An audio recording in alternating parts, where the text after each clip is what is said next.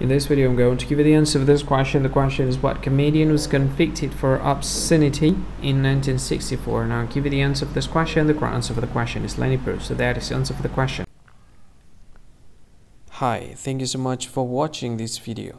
If you find this video is very useful, you can help this channel to grow by subscribing this channel.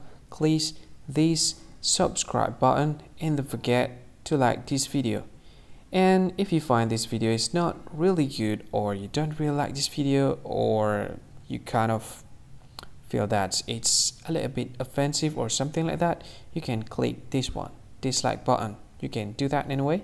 And if you want to share this video with your friend, you can share it by clicking this share button, and you can share it to any social media that you wish that is currently available at this time, like Facebook, Twitter, LinkedIn, and many others, right? And if you want to add this video to your playlist, you can click this one. You can watch this video later, and you can find more options by clicking these three dots.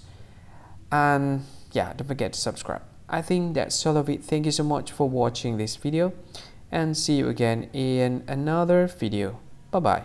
See you again.